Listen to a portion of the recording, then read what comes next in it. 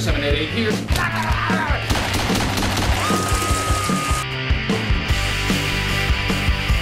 Great action figure. So great. Top tier. Love G.I. Joe. Great. I'm in hell. Slaughterize it. Sarge! Wait a minute. Ready. Ready. Ready. Silent kill.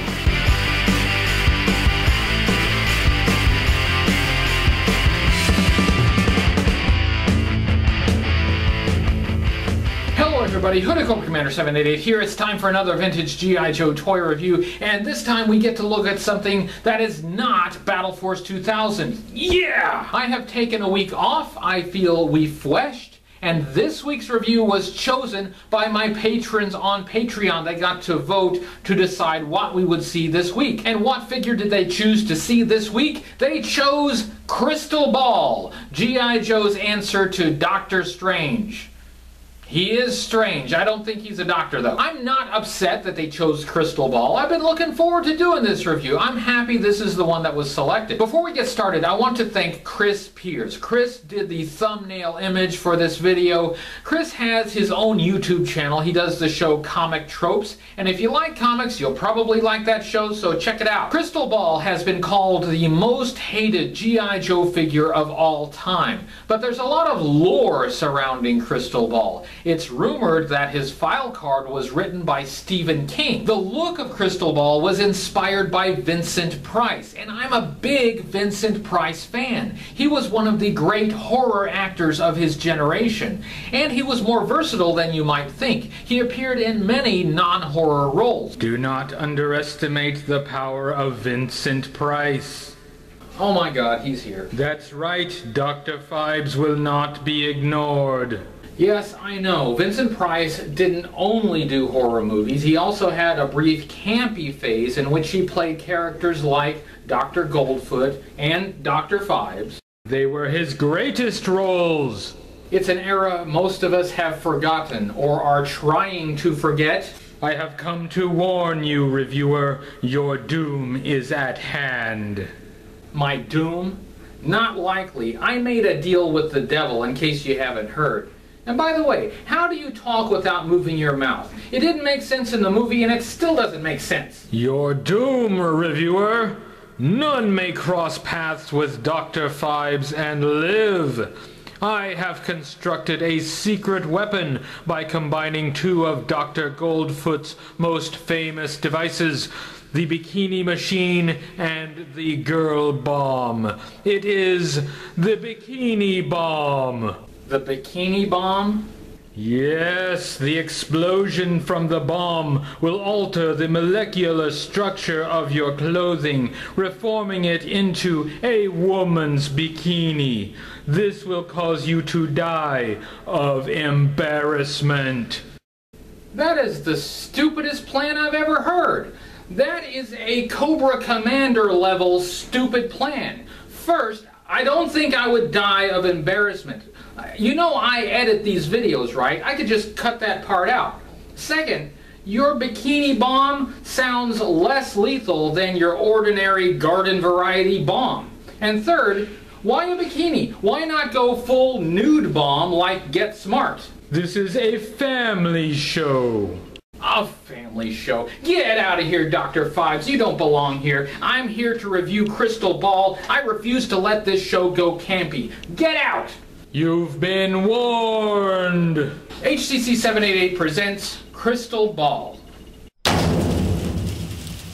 This is Crystal Ball, the Cobra Hypnotist from 1987. This figure was first available in 1987 and was also on the pegs in 1988. It was discontinued for the year 1989. Crystal Ball had no replacement in 1989. His file card alludes to Crystal Ball's skills at interrogation. That was the original job of the 1986 Dr. Mindbender, before they changed the character to a mad scientist and a master of mind control. ball. The name crystal ball comes from the traditional fortune-telling object, also known as an orbiculum. It was deemed heretical by the medieval Christian church, so fortune-telling with a crystal ball, also known as scrying, has the mystique of the taboo around it. There is a rumor that crystal ball was created by horror writer Stephen King for his son Owen. Owen was a G.I. Joe fan, and the character Sneak Peek was named after him. Crystal ball was mentioned in Stephen King's book The Tommyknockers. That book was published in November of 1987. Late in the same year the crystal ball figure was released.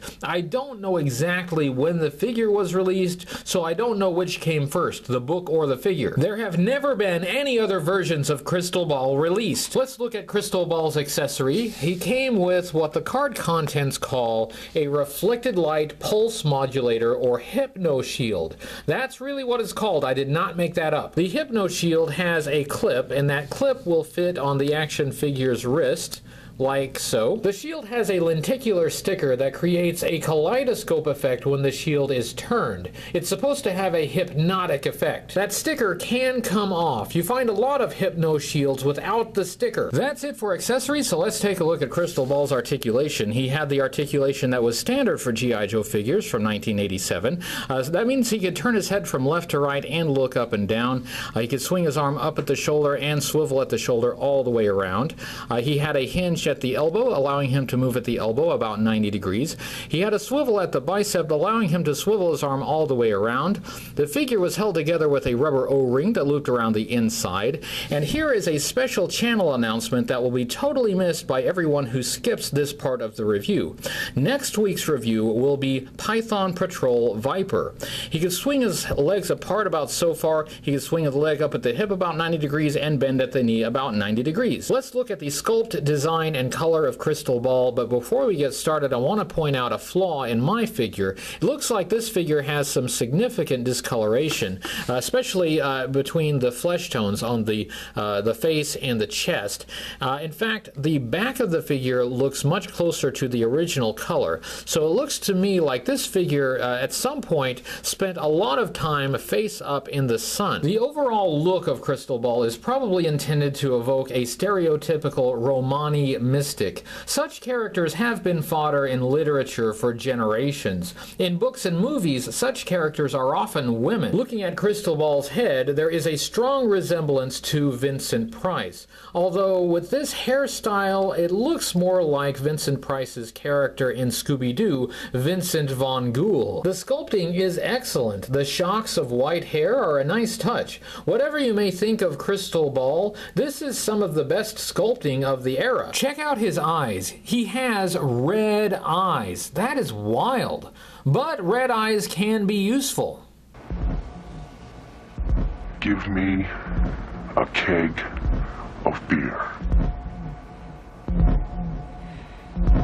On his chest he has a fur-lined collar, and that goes all the way around the back. The shirt is brown, possibly leather. It's open here in the front, showing his bare chest, and on mine his skin is bright pink, probably due to discoloration.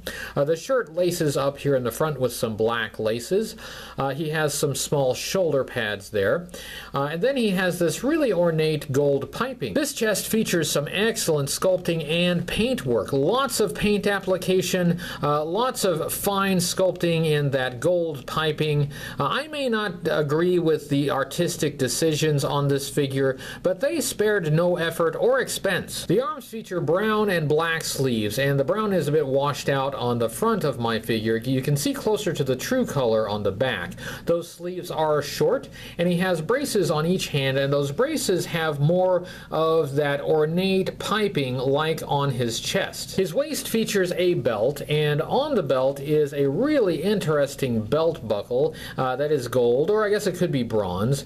It is a triangle, and it looks like it might have an eye sculpted in it, but the detail is just too small for me to see clearly. His legs feature gray trousers, and on mine it looks a bit brown, but that's due to discoloration. If you flip it around to the back side, you can see that is all gray. The front looks a bit brown due to yellowing. The right leg is plain, and on the left leg we have a holster with a a gold pistol. Excellent detail both on the holster and the pistol. We see many pistols on G.I. Joe figures, but this is one time when it seems out of place. It seems too modern for such an anachronistic design. The pistol is on the left leg. Sometimes this has no significance, but in Crystal Ball's case, I do think it is intended to show he is left-handed.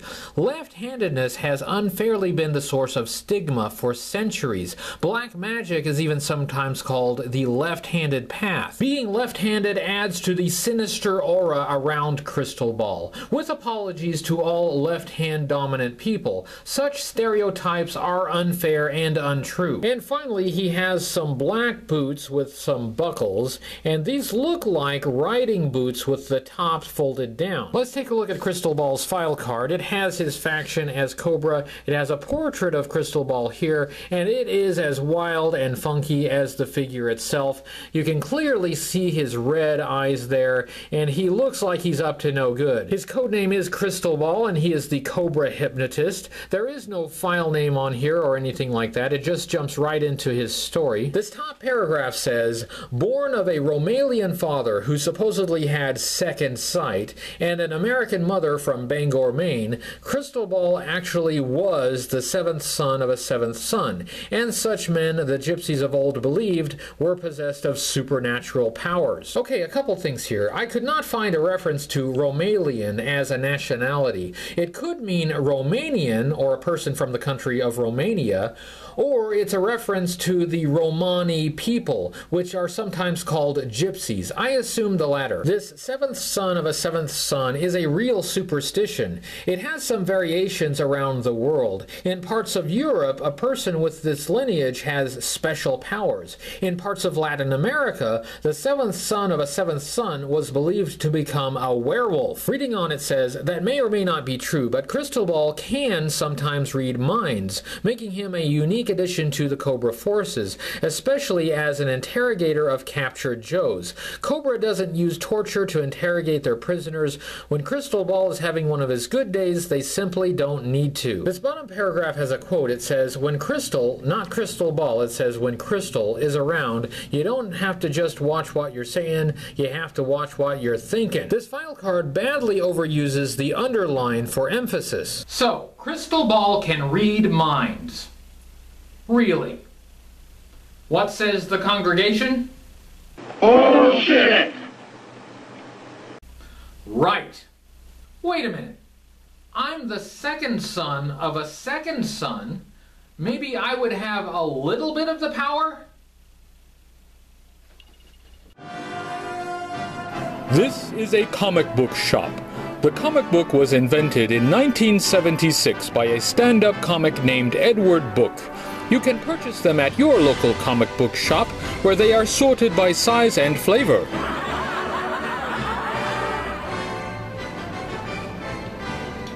I'll take these G.I. Joe comics, please.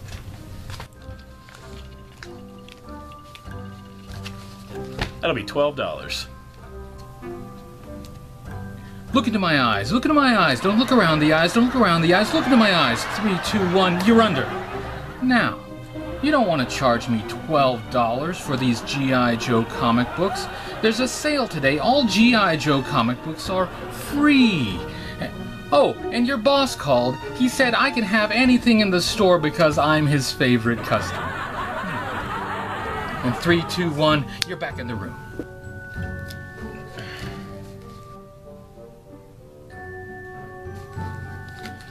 It'll still be $12.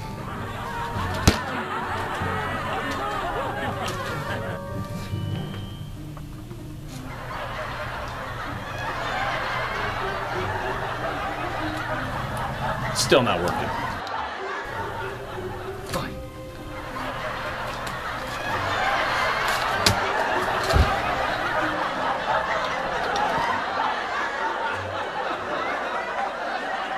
Look Looking at how Crystal Ball was used in G.I. Joe media, he showed up too late to appear in the G.I. Joe animated series. He did appear in TV commercials. Oddly, he was in the commercial for the Cobra Buzzbore. In the G.I. Joe comic book, he appeared in only one issue, in the second series, G.I. Joe Special Missions, issue number 24. Notably, that issue was not written by Larry Hama. It was written by Herb Trimpe, the artist who drew most of the Special Missions comics. That was a bizarre issue. It starts with G.I. Joe's female agents dressed as dancing girls and high-kicking at a baseball game. Crystal Ball hypnotizes Hawk and Falcon as part of a Cobra plot to kidnap the president. It is bad. It has Firefly throwing exploding hot dogs. Lady J kills one of Raptor's birds by forcing it into a propeller. The Joes prevail by playing baseball with a smoke grenade. It's one of the worst G.I. Joe comics I've ever read. Looking at Crystal Ball overall, there was a lot of extra effort put into this figure. The sculpting is top-notch, top to bottom. The Vincent Price likeness is excellent, and the costume is well designed. The Hypno Shield is wacky. It reminds me of the Marvel Secret Wars figures. This may be the one figure I can't rate. There's a lot to like about it. Its biggest problem is it doesn't fit in G.I. Joe. He's similar to Raptor in that sense. I don't know why they thought G.I. Joe needed this guy, but he is less ridiculous than Raptor. Raptor was in a bird suit. Crystal Ball's weird, but he's not that weird. I could imagine a context in which Crystal Ball could be a cool character. He has an air of mysticism about him, like Doctor Strange. He would fit in any of Vincent Price's horror movies. My first instinct is to put Crystal Ball in the bottom tier because of its strangeness and the poor fit within the G.I. Joe universe, but I can't. I'm going to say it's middle tier. There's something about the figure that draws me in. I can't stop staring at it. I just realized the word I'm looking for is hypnotic. The Crystal Ball figure is hypnotic.